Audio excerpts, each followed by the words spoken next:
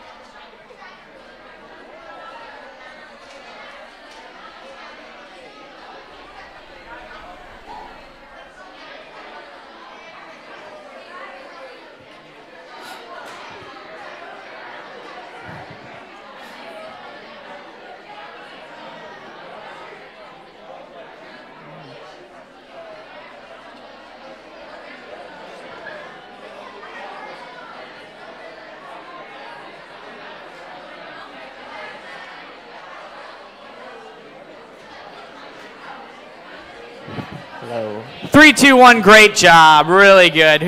Great answers, everybody. Unless your answers were terrible, then you know who you are. We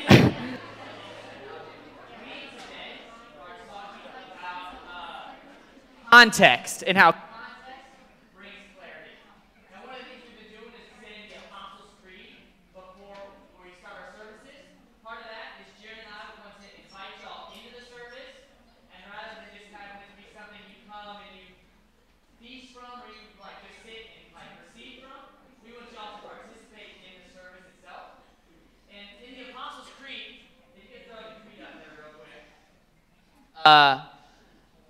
Yes, can you throw the creed up there too real quick? I lied to you. The next slide says something about the Catholic Church. It says the Holy Catholic Church. And you may not know this, but we're not Catholic, right? And the Catholics may have a lot of things right. They also have a lot of things wrong, just like all of us. But when we say this word Catholic, if you could throw that one Greek word up there for me, this is where the word Catholic comes from and why we continue to say it in our Apostles' Creed. Who thinks they can pronounce this word? Who thinks they got it? Anybody? Not Catholic. This is good. What? No. Nice try. So that little circle with a line through it is a TH sound. Right? So it's Catholicos.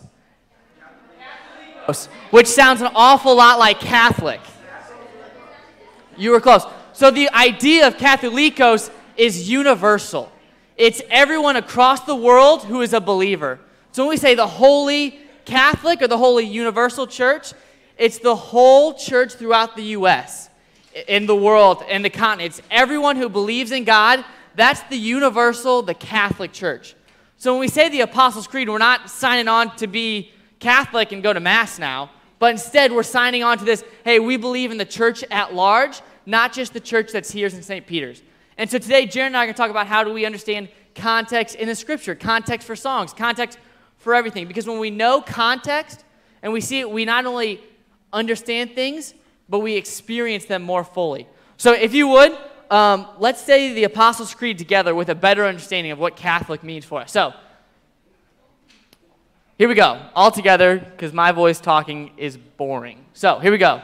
I believe in God the Father Almighty, creator of heaven and earth, and in Jesus Christ, his only Son, our Lord.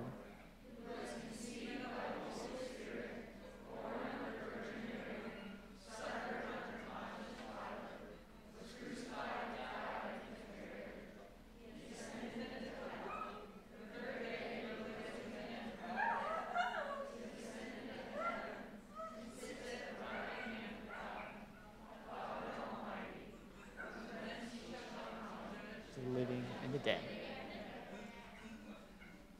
Page 2. I believe in the Holy Spirit, the Holy Catholic Church,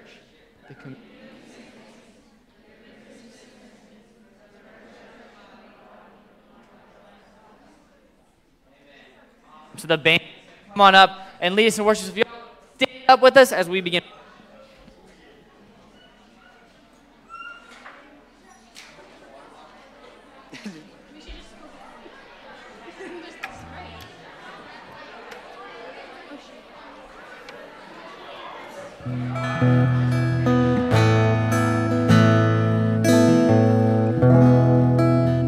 How are y'all doing today? You guys having a good night? Yeah?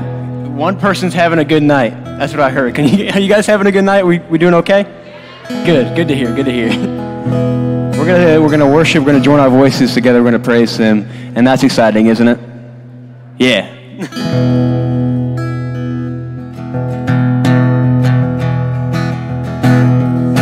Sing all creatures.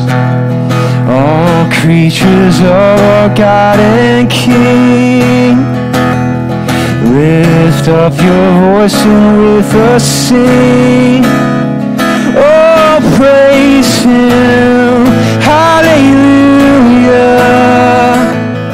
Thou burning sun with golden beams, thou silver moon with softer gleam.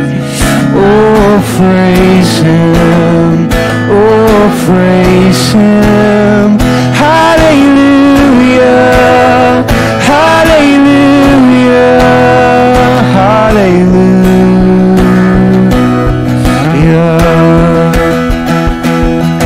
You sing thou rushing wind that art so strong. Ye clouds that sail in heaven along. Oh, praise Him, hallelujah.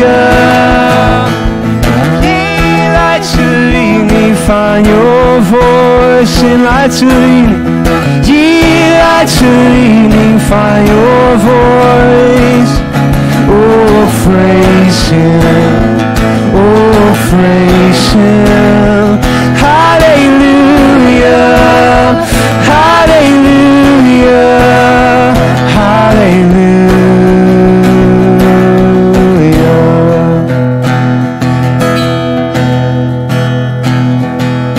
And let all things that Creator bless, and worship Him in humbleness. Oh, praise Him, hallelujah. Praise, praise the Father, praise the Son, and praise the Spirit, three in one. Oh, praise Him. Oh, praise Him. Hallelujah. Hallelujah. Hallelujah.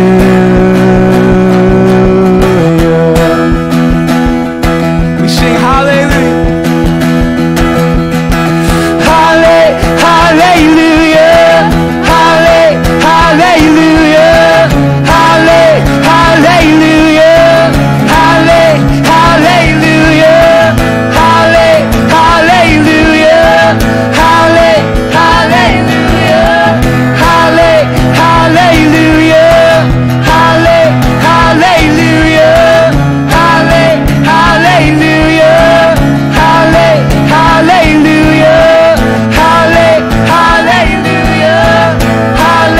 Hallelujah.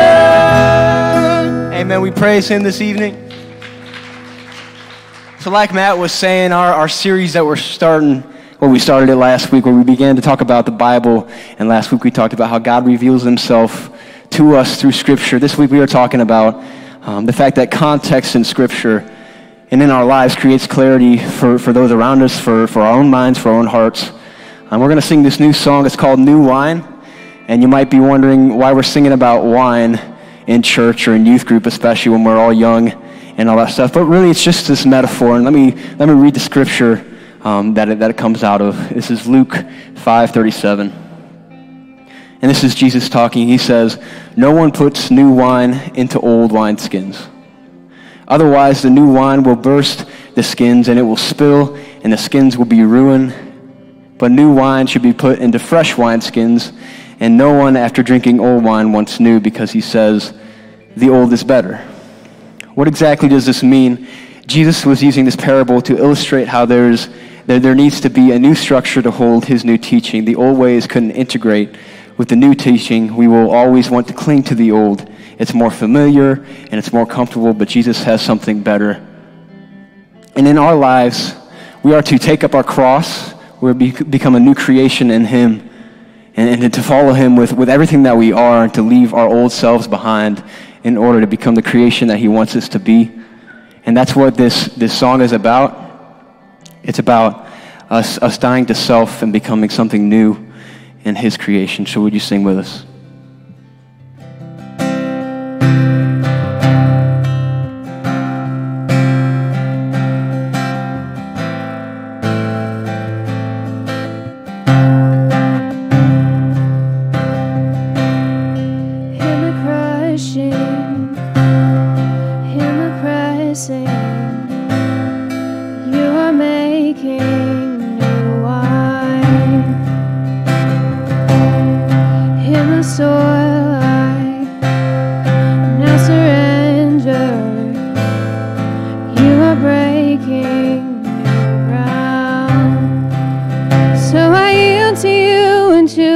Careful hand. When I trust you, I don't need to understand. Make me a vessel, make me an offering, make me whatever you want me to be. God, I came here with nothing, but all you given me. Jesus, bring new wine out of me. In the crushing, in the pressing, you are making new wine. In the soil, I now surrender. Breaking new ground, oh, you are breaking new ground. So make me a vessel,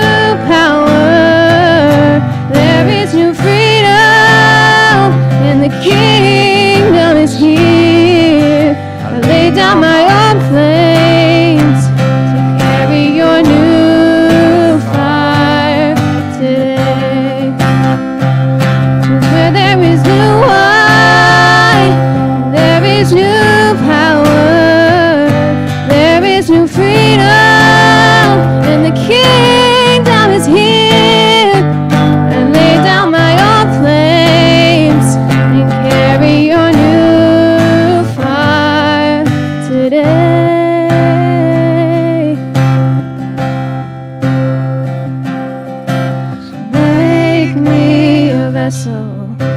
Make me an offering. Make me whatever you want me to be. But I came here with nothing but all you have given me.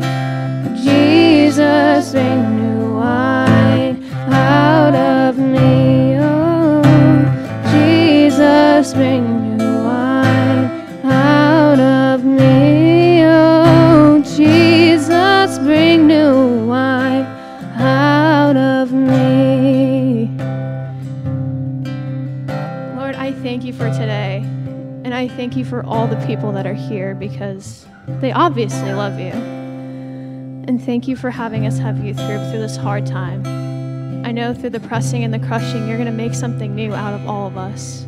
Some new wine or anything. So I thank you for today, and I thank you for everything you've given us. Amen. Amen. Band! Yeah, the band. Perfect. Is this mic consistent? I feel like it's fading in and out. Is it consistent? It's good. We're rolling. Hey, congrats.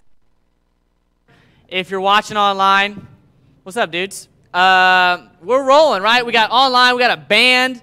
We got some space. We got couches. We have a good setup.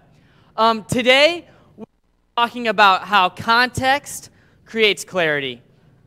And something that I get a little caught up in is I'm very much so a feeler.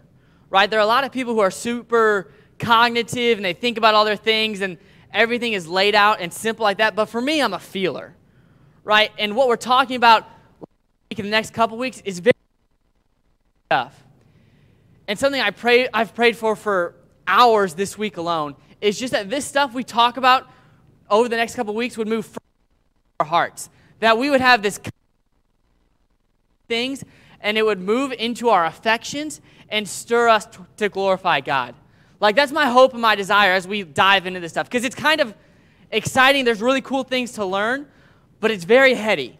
And so I hope for most of us, we the goodness of God, we learn about context, we learn about the Bible, and that stirs our heart toward Him, right? So that's kind of an underlying tone I want us to have tonight. We are talking about context, and there's no easy way to intro this, right? We're about to watch Fuse News, and so this is one of my favorite Fuse News we've ever done. So if you haven't seen it, prepare to enjoy it. However, there's a mistake within this Fuse News. So see if you can spot, Jared and I didn't notice this until we were done with the video, but see if you can see. Also, just enjoy. I'm getting the thumbs ready. Sure. Not yet. Happening. Just keep talking. You got it, man. It disappeared. Like Jesus when he ascended into heaven.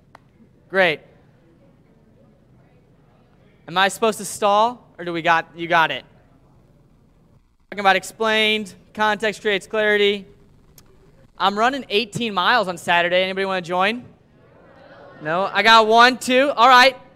Deal. All right. See y'all at the Katy Trail. Pittman Hill. See y'all there. That's all my stall tactics was that. How's that for youth ministry? What time? Irish wristwatch. I can't do it.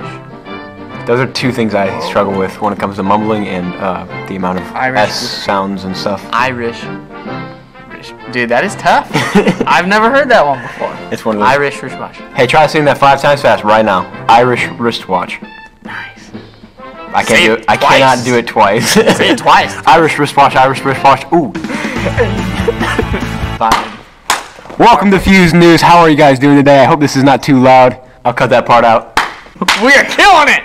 It's because we have a live studio audience today. That's what the issue. You got Audrey in the back. What's up? Hey guys, unfortunately Jaren couldn't make it today. It's been really devastating. Oh wait, gotcha! Here he is. About to drop a rap album. This album that Jaren's about to drop is called Feelings on the Inside Hurt More Than Feelings on the Outside. I'm really excited for that album. This just in. You hearing that too, Matt? It's the call. It's the alarm. The emergency broadcast network Yeah, the bat light in the sky is going. The bat light in the sky is shining. We must hear.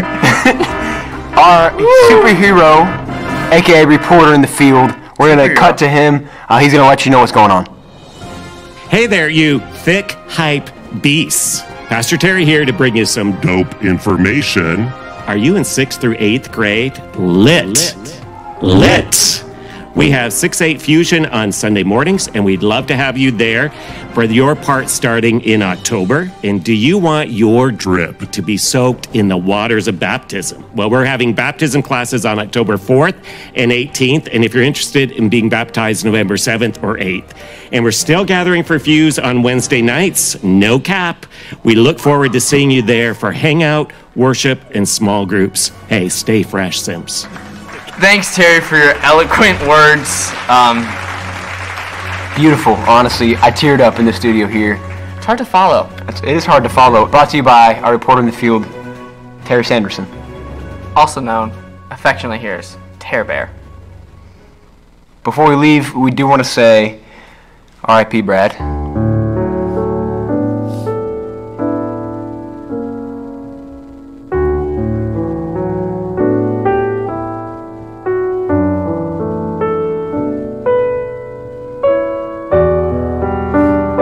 Hey, but you know, actually, something that has to do with Brad and Terry is there's a deep dive on the Instagram at Calvary Online. Yeah. It's pretty cool. Gotta check it out. They talked about what they talked about last week. I imagine they're gonna do another one for these weeks. Dive in. We're going deep. Check it out. Over our heads we want to be. Caught in the rush. Lost in the flow. Lost in the flow. Yeah. And over our heads, we want to go. The river's deep. The river's wide. The river's water is alive. So sink or swim. I'm diving in. See you guys next week. Hey, stay fresh, Simps. First off, amazing, right? Yeah.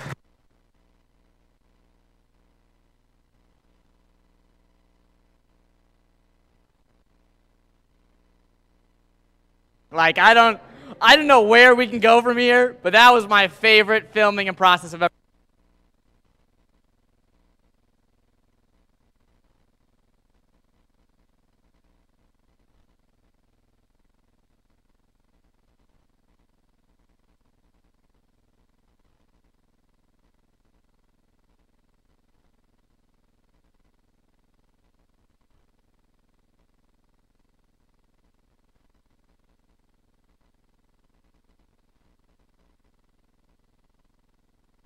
None of that made sense. It was some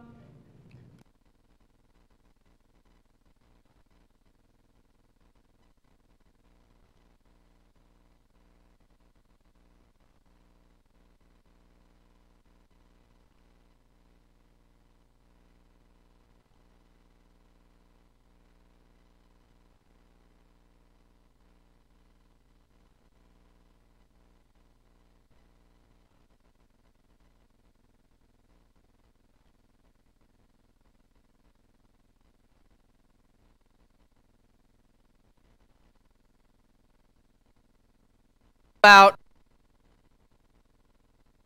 through a couple different issues. And there's two types of misunderstanding or things that cause two types of misunderstanding that can really affect our view of Scripture.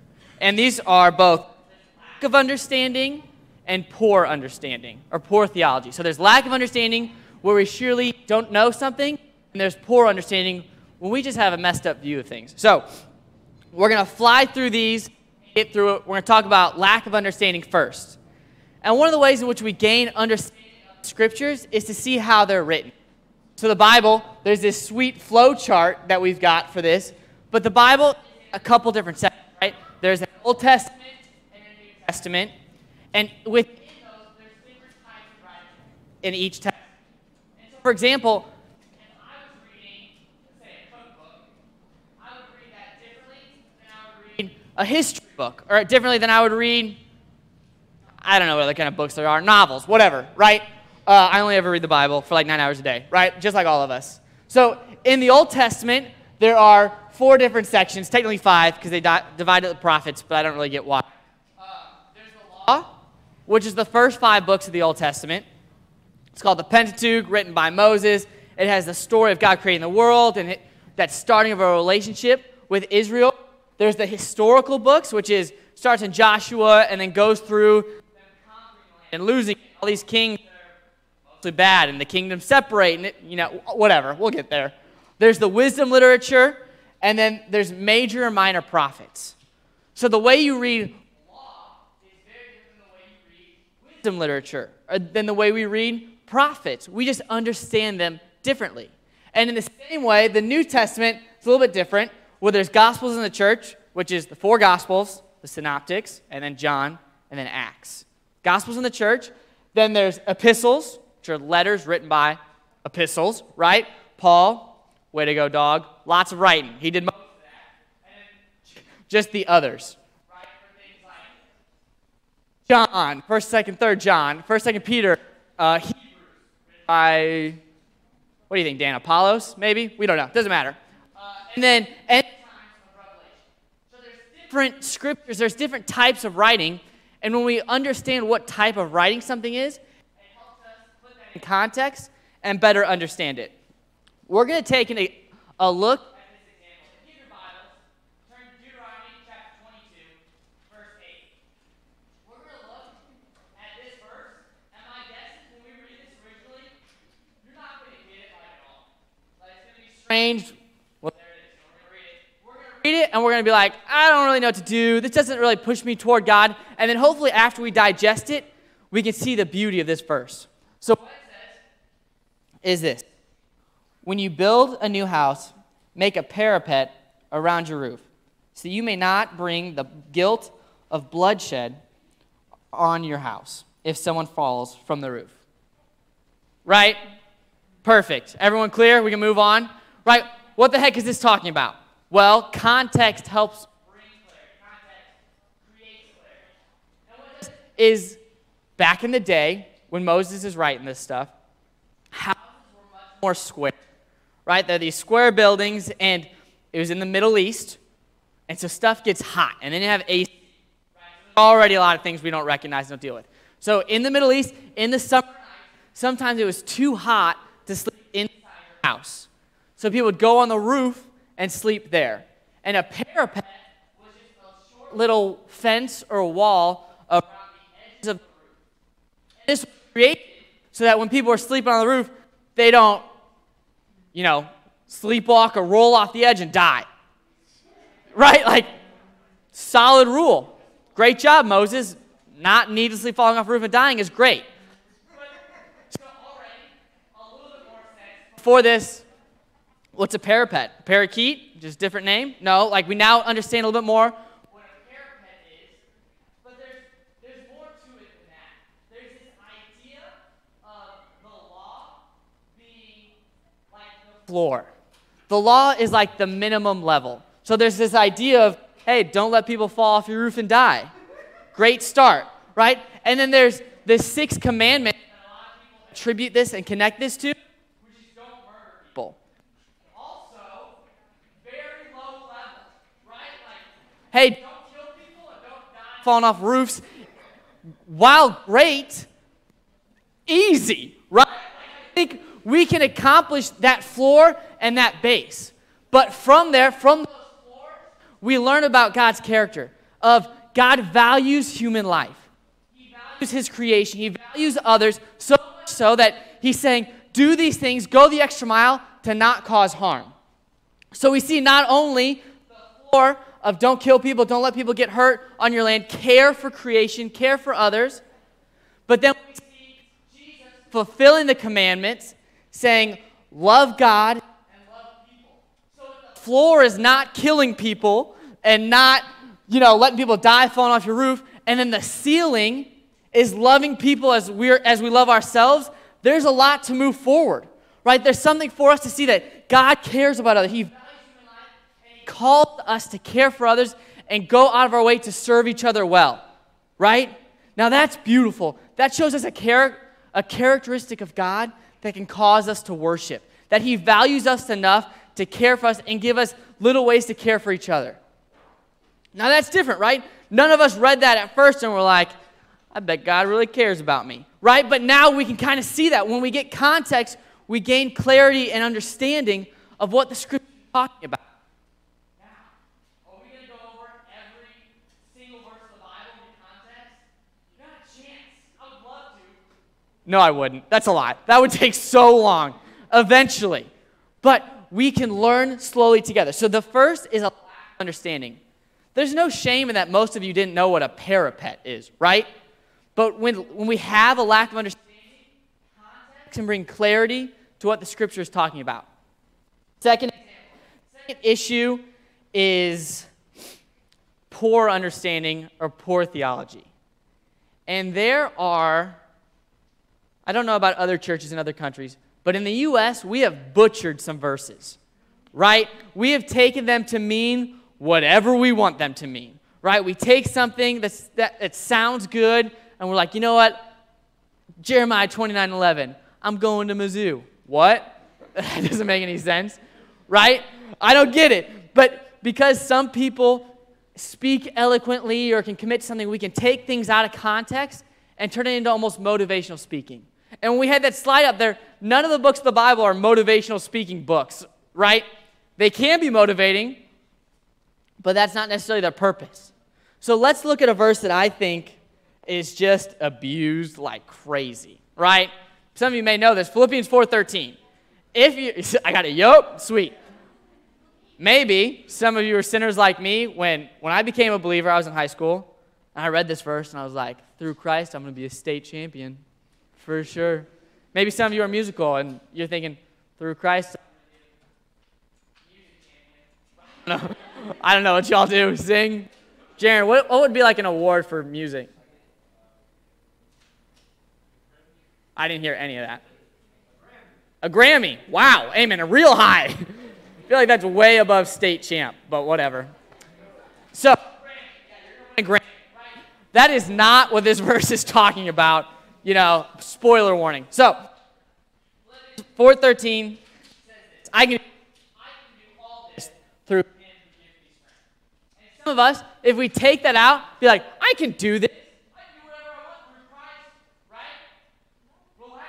I can try really hard. I was never make an MBA, and I don't get to blame the Bible because of it, right? It's because I'm 5'7", maybe 5'8" if I wear 2 pair of shoes, right? But in order to understand what this verse is talking about, we don't have to search too deep. We just have to go a few verses back. Jaron had a good idea. We should have somebody read this. Anybody a good reader? Want to read? All right, here we go. Can you read this verse for us? The whole entire thing? Yeah, the whole thing. Okay. I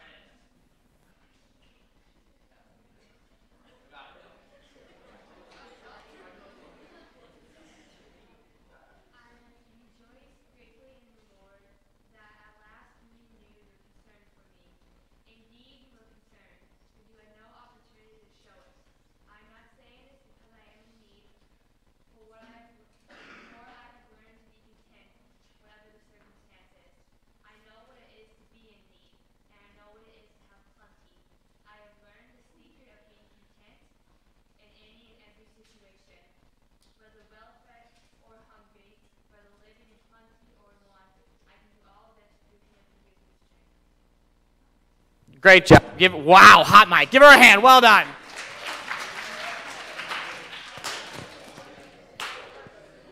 And for us, for this verse, we don't have to know too much context to bring clarity out of that, but we do learn that Paul's in jail when he's writing this. He's being persecuted for preaching and proclaiming the gospel. And when he's writing this, when we read verse 13, it's probably a better understanding of, I can endure all things through Christ. Right? Like whether things are good, whether things are bad, whether I'm in jail or not, whether we're in a pandemic or not, whether our parents are getting divorced or not, through all things we can endure because of Christ. And not only is that a more true, more accurate view of this verse, but it's also way more beautiful. Right? Like if we can handle all things because of Christ, we can continue to glorify Christ in all situations, that's way better. That's so much more gooder. It's the worst thing in mind, terrible. That's so much better, so much more for us in that than our selfish views of taking out of context saying, we need a state champ or a Grammy high school champ. Right? There's so much more beauty, there's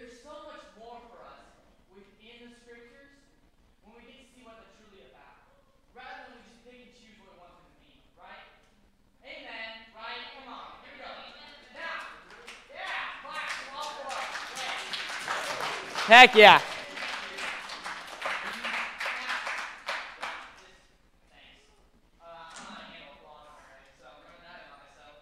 But what does this mean for us? Right? I was wrestling with this for a minute in the conclusion, right? You guys write 5-paragraph essays. Here's the conclusion, right? What does this mean for us? Where do we go from? What do we take away? Is the takeaway, hey, go learn all the context of the whole Bible?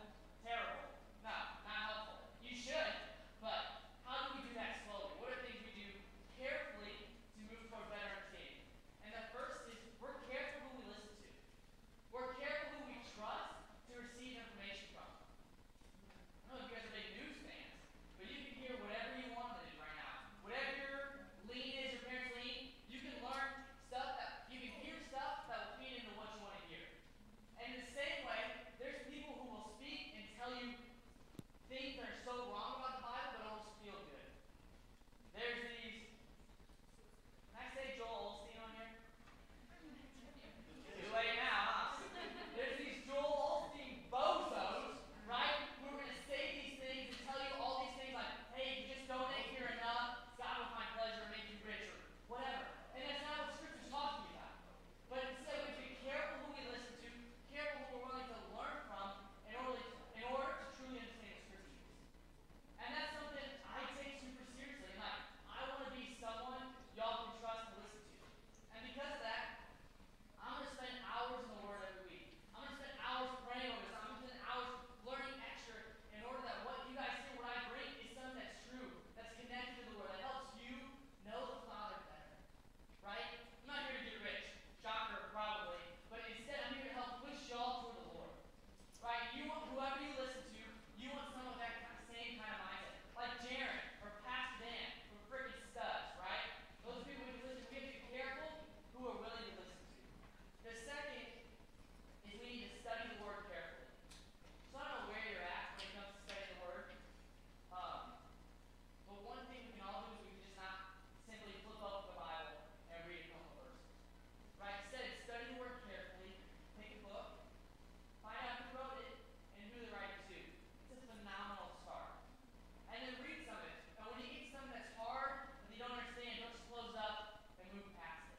But when you get something that's tough, sit with it, try to understand it, and then ask for help. There's like a ton of leaders here that would, I was trying to count real quick, not gonna happen. There's a ton of leaders here who would love to talk to you about that. Jaron, myself, Pastor Dan, we would love to talk to you if you have a question about the Word. Right? Wrestle with it. Don't just move past things you don't understand. Wrestle with it. Bring other people into it with you, right? And the band's coming back up. I just have one more thing to say as they come up. Like, when we wrestle with these things, as I was talking at the start, when we wrestle with it, the Lord does something where He moves that head knowledge into this stirring of our affections toward God. When we constantly learn about the goodness of Him, we can't help but be drawn in toward Him, right?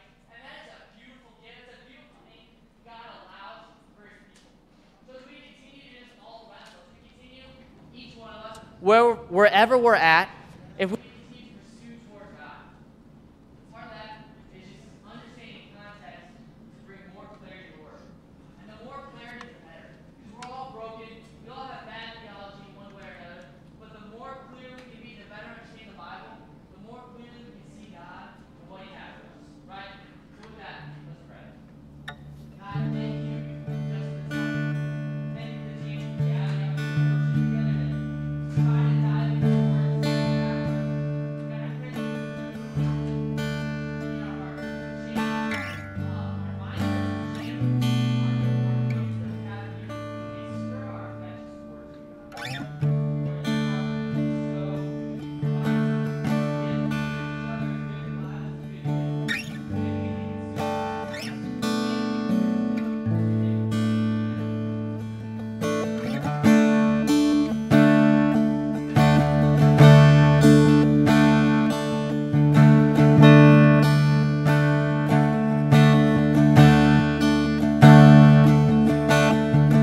You were the Word at the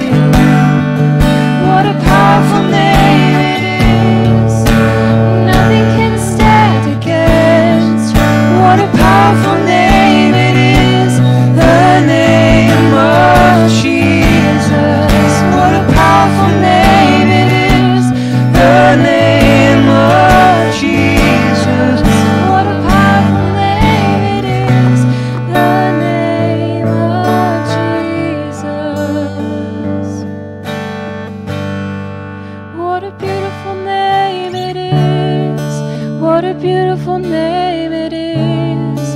The name of Jesus Christ, my King. What a beautiful name it is. Nothing compares to this. What a beautiful name it is. The name of Jesus. What a beautiful name it is. The name of Jesus.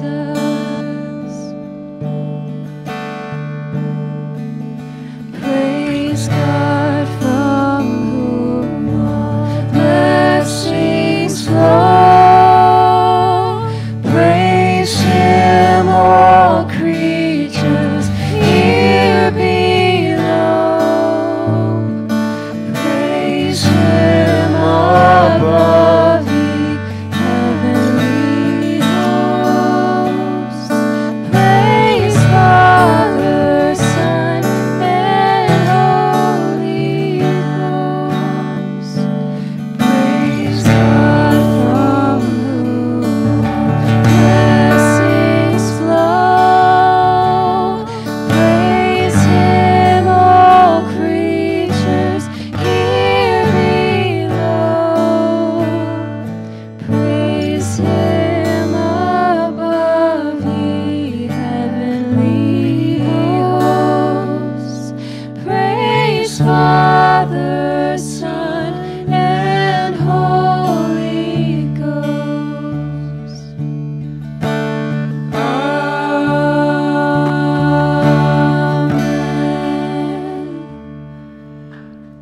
Amen, Amen. amen. Hey, we're excited to continue a conversation with you guys. Go ahead and go to your guys' small groups, leaders. It should be out there on that front desk thing.